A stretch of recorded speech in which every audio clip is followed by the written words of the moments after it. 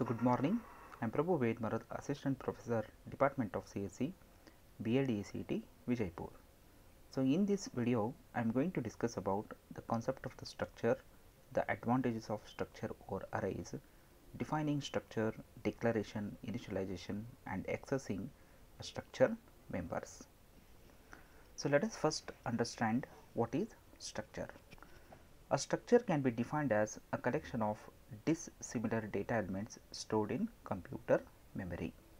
It is also called as user defined data types. So let us consider a declaration of a normal variable.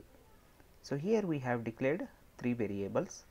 So the first variable is of type int, second one is a sequence of the characters, and the third variable salary is of type float. So whenever these variables are declared, a memory location will be allocated at different memory area. So we are not sure that all the memory will be allocated consecutively. So here the memory location for ID is allocated from address 1000 to 1004, and for name variable a memory is allocated starting from 2004 to 2014. For the salary, a memory is allocated starting from 3002 to 3006. Say, suppose if we want to store information, so which is belonging to same type, then we would use the concept of the array. So here we have declared a array of name, grades, and we are storing the information within the array here. So here what happens, a memory is allocated consecutively and all these values are stored in a consecutive memory locations. So here all the data is of same type.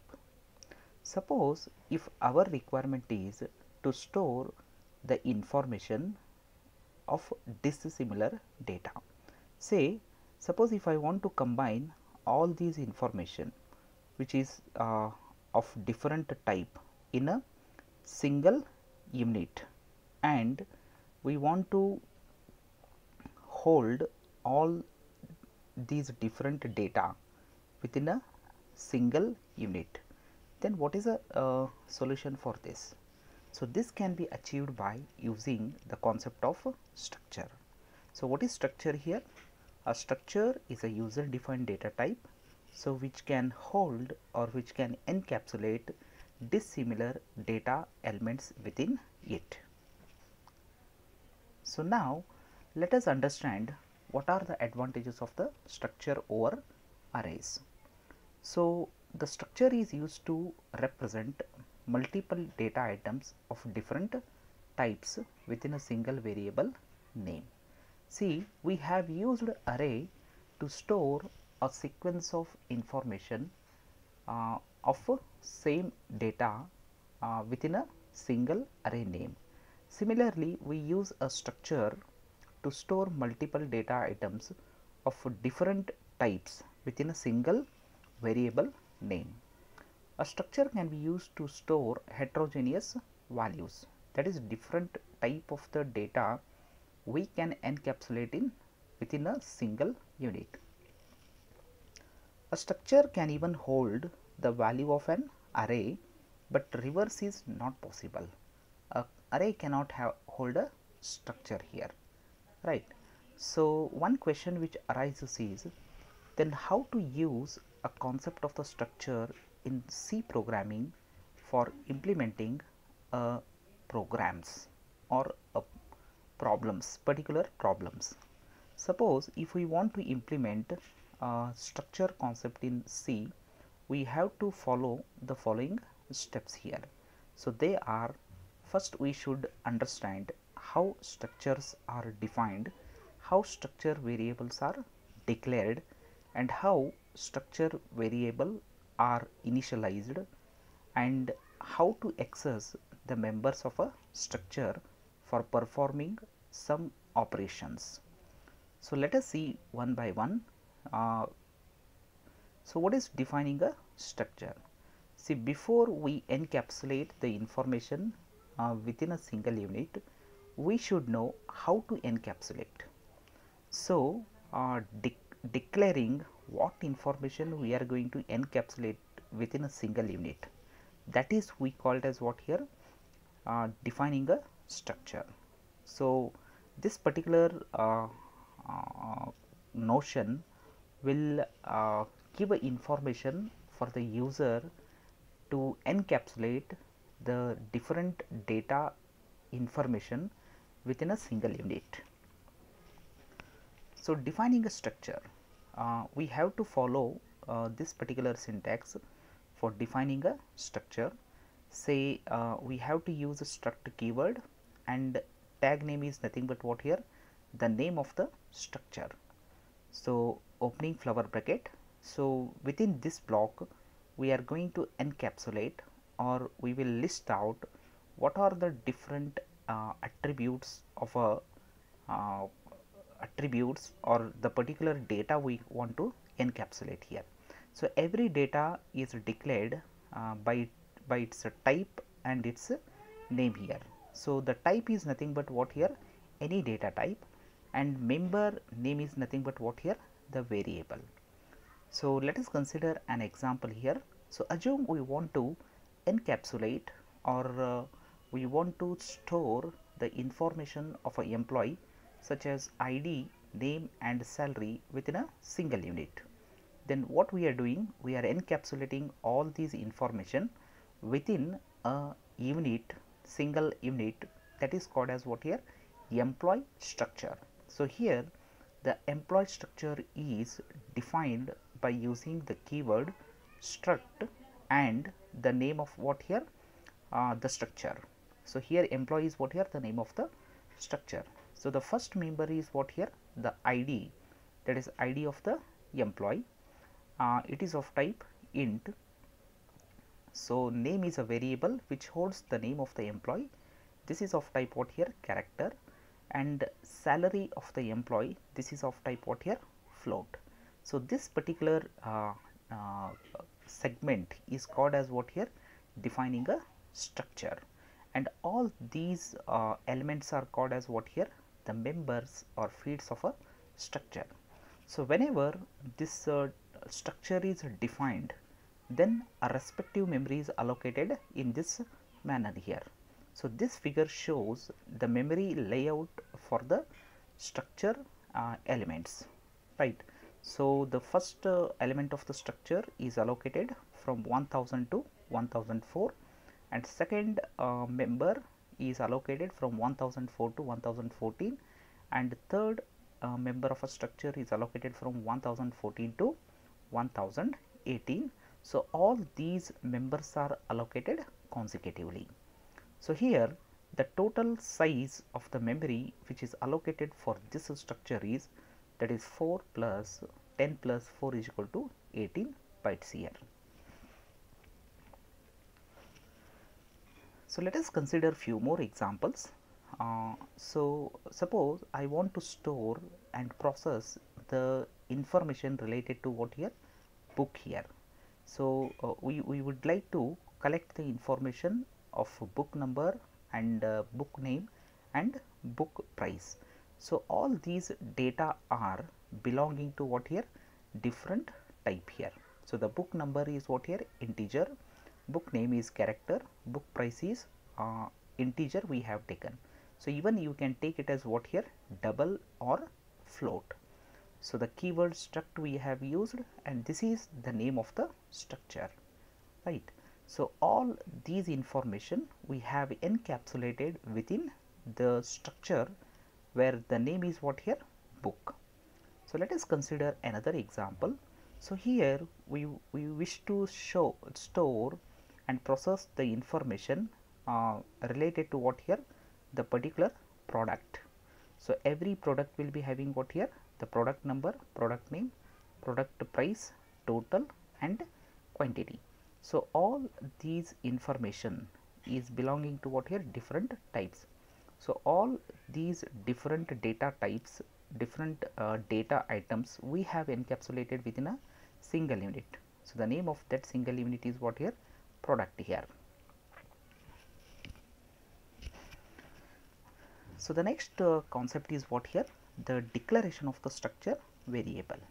See, in previous section we have discussed how to encapsulate the information within the structure, right? So here what happening, all these informations are inside the book, and in this example all these information, all this data is inside a product structure. Suppose if I want to access the product number, product name, price or quantity, so directly it is not possible, because now all these information is encapsulated within the product here, product structure. Suppose if you want to access the members of the structure, we have to have what here? The structure variable, right? So the structure variable can be defined in a declaration or global part of the C program before a structure variables are used in the main program. See, any information which is encapsulated in a structure, if you want to access such a information, you have to first declare the structure variable. A structure variable is a reference created for the structure. By that reference you can access the members of the structure. So creating a structure variable will follow this particular syntax here, that is the keyword struct, the name of the structure and list of the variables which are separated by the comma here. So let us consider an example. So we are dealing with employee information, and we are collecting the information related to what here? Employee. So where the employee number, employee name and salary. So all these information we have encapsulated within a structure name, that is what here? Employee. Suppose if you want to access the data, that is ID number, name and salary, you have to have what here? Structure variables. A structure variable is declared as shown here, that is struct, so name of the structure, and all these three are what here? Three different structure variables. And you can also declare a structure variable by following this syntax also. So that is, immediately after structure definition you can list out the structure variables, and at last you have to put what here? Semicolon. So both methods are what here? Valid. So the moment when you create a structure variable, then the structure variable is mapped to structure members as shown below. See, this particular structure variable will be having what here? Separate members, these structure members. This particular structure variable will obtain its separate structure members, and this structure variable will also obtain this particular all these structure members here. See, what you can do, you can initialize by writing the following two statements here. So what we are doing, we have declared a structure variable. What is its name? That is this is what here? This must be employee. So this must be what here? E, and let us consider this is what here? E1, and this is what here? E3. So instead of employee 3, employee 2 and employee 1, so consider it as what here? E, E1 and E3. So our structure variables are what here? E, E1 and E3. So these two statements are initializing a particular values to these structure variables. So then this is what here? E is what here? One of the structure variable that is reference to what here? This structure, and it will be having its own members. E1 will also be having its own members, and E3 will be having its own members here. So once after declaration of the structure variable is completed, the next section is what here? Initialization of the structure variables. So initialization means supplying some initial values to the structure members here. So that is done by using either compile time initialization or runtime initialization, right? So let us consider how initialization is done at compile time. So to initialize members of the structure at compile time, you have to follow this particular syntax, that is struct keyword and name of the structure and the structure variable. Immediately after declaring a structure variable, you have to supply the list of the values. So these values should match with what here, the members of the structure here, right. So let us consider example. See, we have declared structure which encapsulates the information of the employee, and the name of this structure is what here, employee.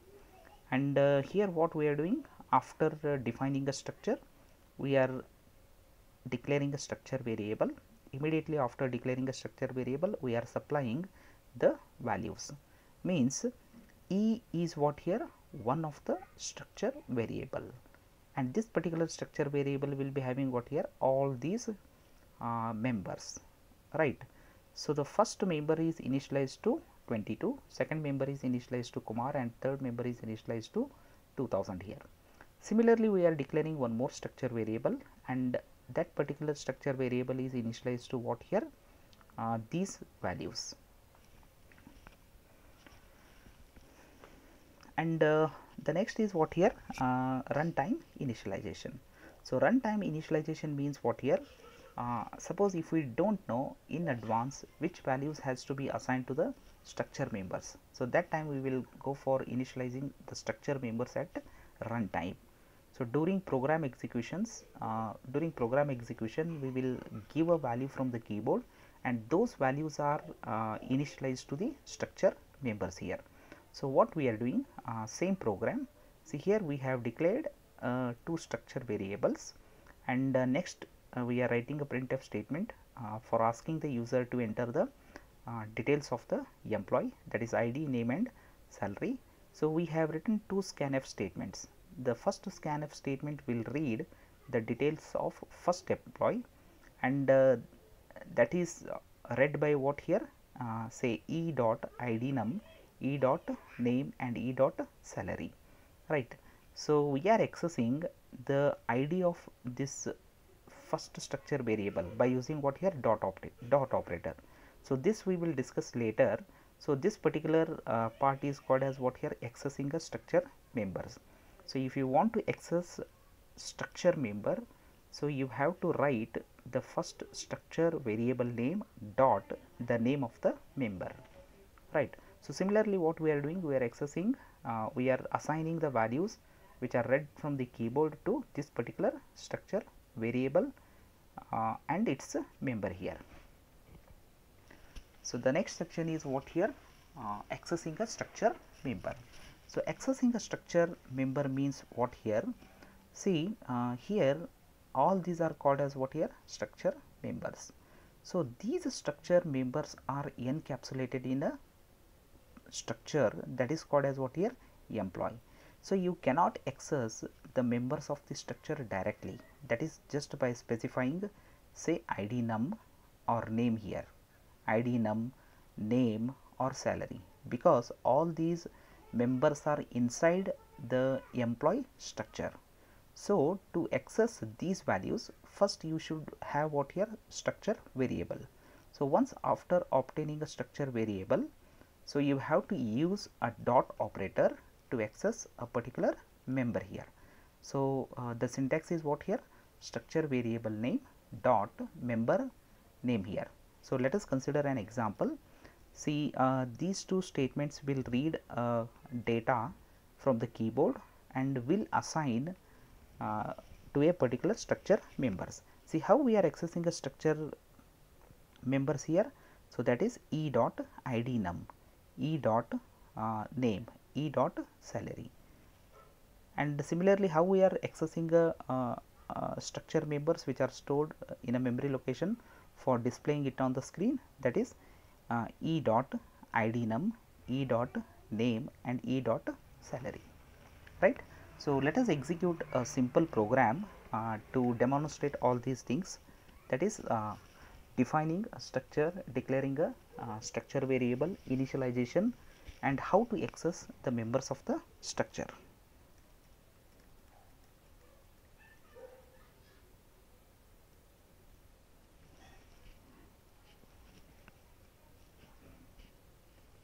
gedit.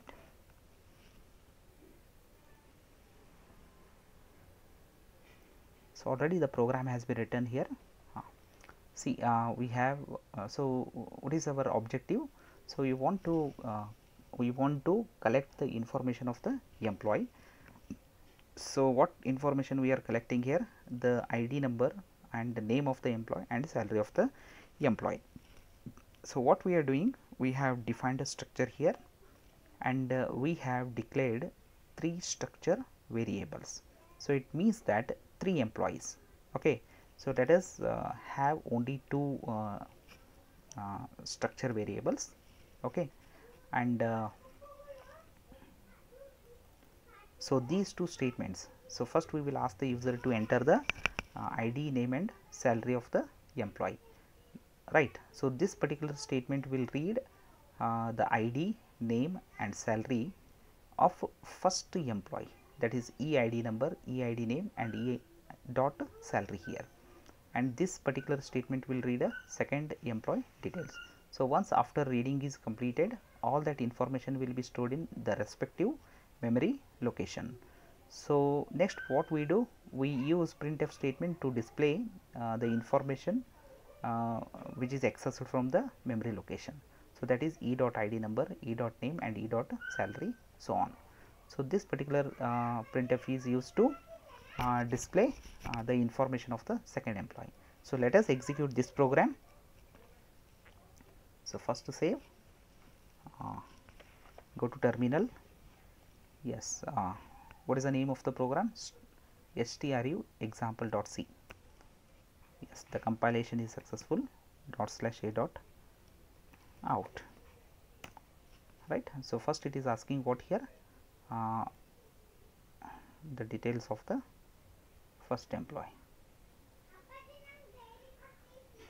Yes, say 222, say Kumar,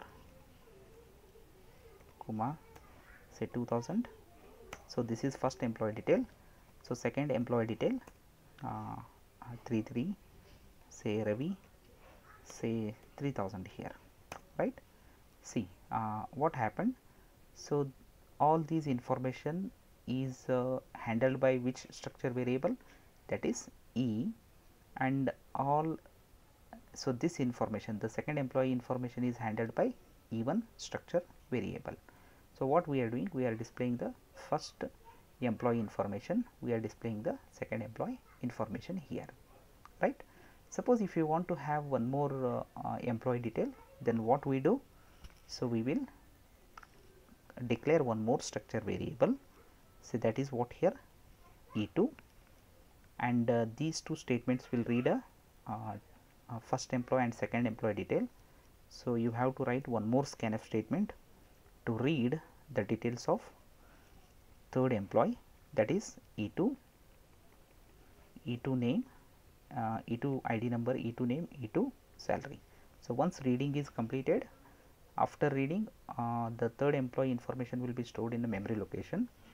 So what is your next task is, you have to display all 3 employees information on the screen. So for that purpose you have to write what here, 3 printf statements. Okay. So just copy and paste, modify the code here. So instead of E1, E2, yes, E2, E2 dot salary, E2 dot name, E2 dot ID num. Yes, save the program and once again re-execute, right. So first you clear the screen.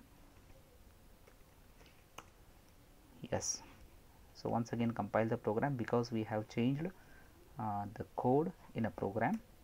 So the compilation is successful.